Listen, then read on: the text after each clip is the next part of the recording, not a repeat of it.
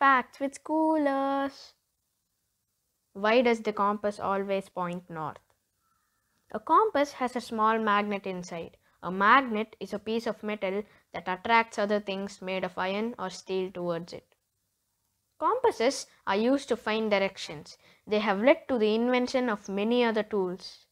In ancient China, a hollow wooden fish containing a polar magnet was placed in a box filled with water.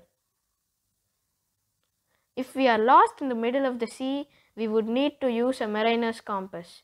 The mariner's compass was invented around the 12th century. Until then, oceans were navigated by observing the sun and the other stars. With the mariner's compass, people could now travel through the enormous oceans. A compass has a small magnet inside with a north and a south pole. The magnetic force given out by a magnet reacts to the earth. The magnetic force is made up of rays that go from the north to the south pole of a magnet.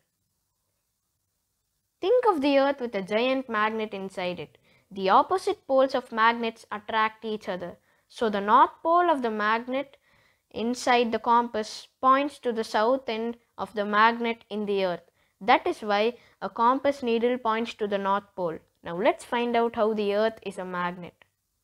The outer core exists in the center of the earth and it emits a strong magnetic force. It is this magnetic force that has turned the earth into a magnet. The outer core contains melted iron or nickel in liquid form. As the earth rotates, the contents of the outer core also rotate.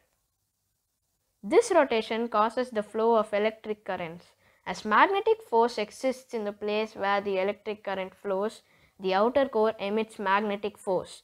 This makes the earth a huge magnet. Now let's look at a few uses of magnets. Magnets are used in devices such as clocks, speakers, motors, and microwave ovens. They are also used in automobiles and metro trains. Did you know William Gilbert, a physician in England, studied the magnetic force of natural magnets for many years. He first made a globe-shaped magnet and put small compasses around it. He realized that they moved like a mariner's compass on Earth.